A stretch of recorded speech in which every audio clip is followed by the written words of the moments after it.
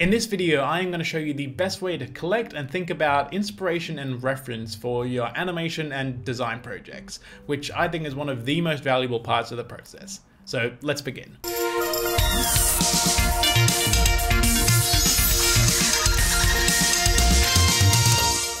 Halloween, I wanted to create the most frightening animation ever. And what is the scariest thing to an animator? After Effects crashing. So that's my concept.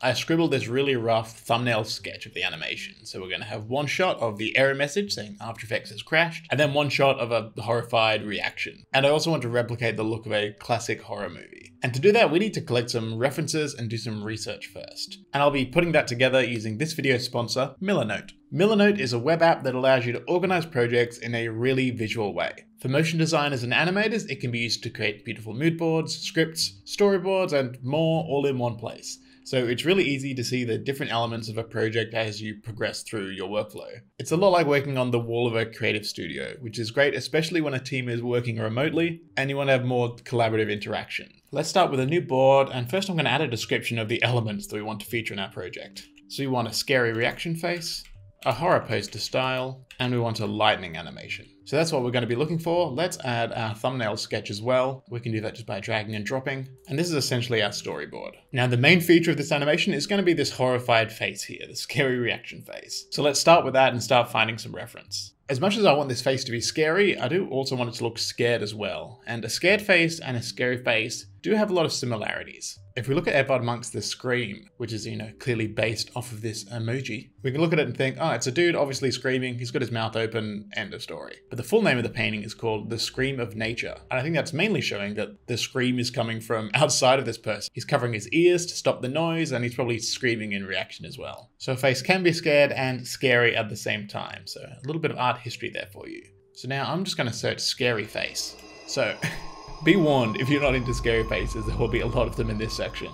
And oh, we've got some scary faces. So I'm searching for reference and mainly dissecting and figuring out what is similar between all of these scary faces. What makes a face scary? And I'm going to apply that to our design. And I'm certainly not just looking for one face to copy. I'm looking for the foundational qualities of what makes a face scary. The first thing that I noticed between pretty much all of these examples is that the eyes are all really wide open. I think almost every single one of these, the eyes are like really pulled back, the eyebrows are high, and the eyes are almost popping out in a few of these examples. And also a lot of them have really dark shadows and recesses in the eyes. We've got a lot of dark shadows here. And in this Momo one, yeah, it looks like the eyes are just popping out of a recess. They don't even seem like it's a realistic sort of eye socket scenario going on here. And also we notice that in a whole bunch of these, there are no pupils. We've got the eyes all white or all black. And in a bunch of the others, we can see that the pupils are sort of weird colored. We've got really pale irises here. And in this mask, they're all inverted. And down here, we've got lots of sort of different colors and variations. So that's something to take note of. And I think when you're designing, eyes are one of the most important things to think about because eyes can convey so much emotion. And here you can see there is so much character in just the basic drawings of an eye, where you position the eyebrows, where you position the pupils, and how up and down the lids are. And I think that's definitely an evolutionary trait that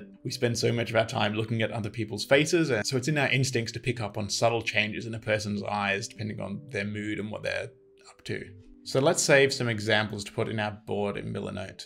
So I'm going to click on this Momo one because that looks very horrifying. And I've installed the Millernote Clipper extension. So on the top of every image, I just have a little save icon. So I can click on that. And it'll pop up here and say save to Halloween reference. So we'll save that one. Let's scroll down and find some more. I kind of like the eyes and traits in this one too. And one other face I think I should reference is this monkey toy that was in Toy Story 3. Here we are, it's this one. Now this is horrifying. So I do want to save some references of this. But there's something about this, even though it's a children's toy, the expression of the eyes and just the way the teeth are gritted is really terrifying. Now let's pop into our mood board and we can see now that it's got all of these images that we've saved. So we can just drag them onto our board. And I think this monkey one is going to be our main reference. So I'm going to make these others quite a bit smaller. Now let's go and look for some references for horror posters. So I'm going to search horror posters in Google Images and we get a lot of modern ones here. So it's giving us the option for vintage horror posters. So let's take a look at those. And here's what we're after.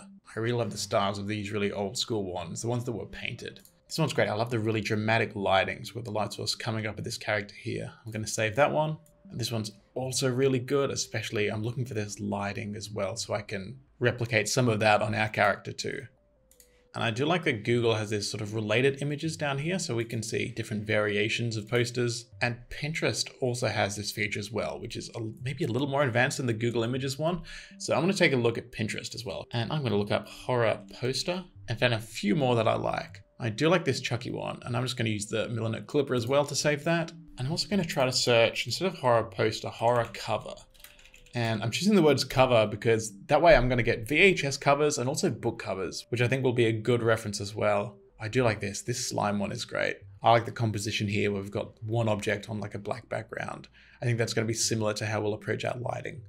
And I'm not just looking for scary faces as well. So I like this crab one because I like the composition, the positioning, and the lighting as well. That seems really dramatic, and I think that might be useful. So I'm going to save that. And you'll also find some, I don't know, just amusing things. I really like these dogs with snakes for mouths.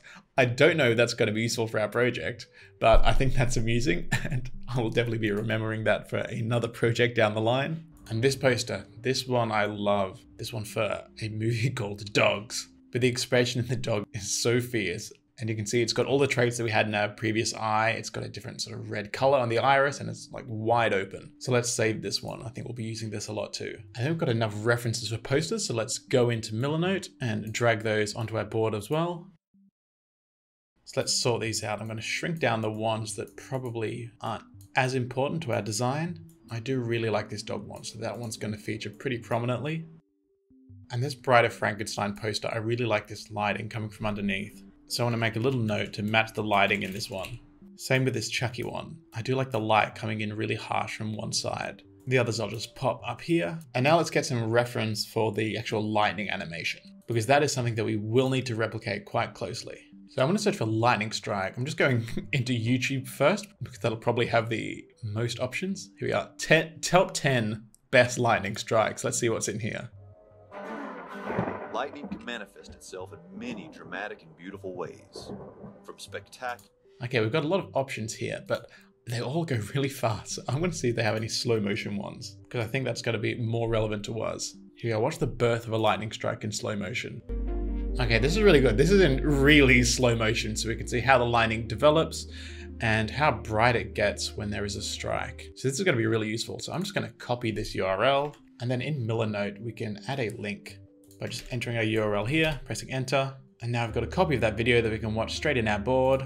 But I do want to find another lightning, maybe one that's in real time, not in slow motion. And I'm going to check Vimeo for that, because Vimeo might have a different quality of lightning than on YouTube. Maybe get some more artsy videos on Vimeo. So I'm just going to scroll through and see if I can find some nice color references on the thumbnail as well. I'm noticing here we get a lot of blue and purple in the sky when there's a lightning strike. Or maybe this sort of red color. So that's interesting to note. Maybe we're going to feature purple a lot in the animation.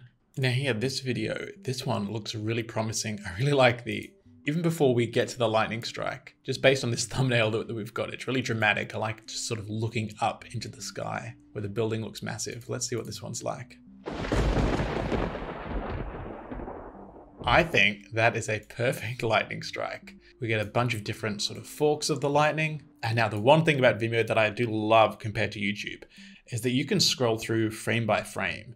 So if you just hold shift on your keyboard and then move the arrow keys to the left and right, it will jump one frame, forwards or backwards in the video.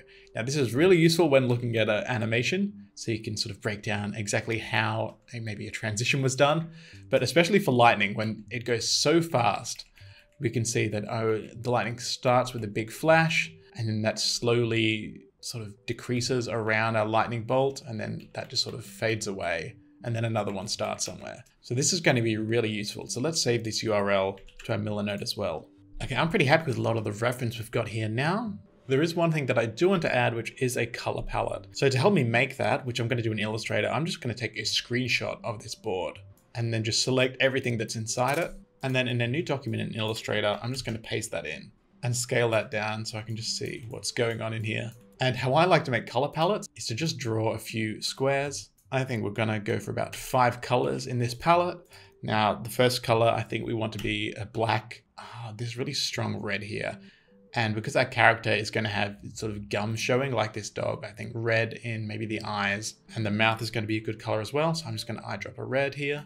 We're going to want a flesh color for our character. And I think let's go for a sort of neutral flesh here, like we've got our monkey. And let's go for a darker shadow as well. So I'm going to select someone that's a bit darker. And I am going to adjust these as well, so I'm not being too precious here. And then the secondary color, I think we've got to choose a purple for our lightning there. Now, I think all of these colors together don't really work as they are. So what I'm going to do is just go over to the top right, choose HSB, because I just prefer to work in HSB, and adjust some of these colors until they feel like they work together harmoniously.